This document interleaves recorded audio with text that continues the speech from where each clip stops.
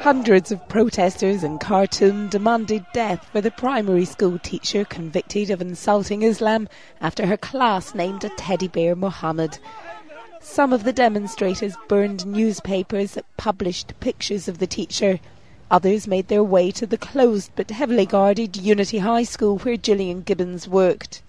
Under Sudanese law, the British teacher could have been sentenced to 40 lashes, a fine or up to a year in jail. Although angry over the incident, some Muslim leaders say they respect the judge's decision. According to me, it's not an easy case, but I think a crime was committed to all Muslims. Such a case has the West protesting, but I consider it defamation of Islam. British embassy officials in Khartoum said Gibbons was well, but did not say where she was being held.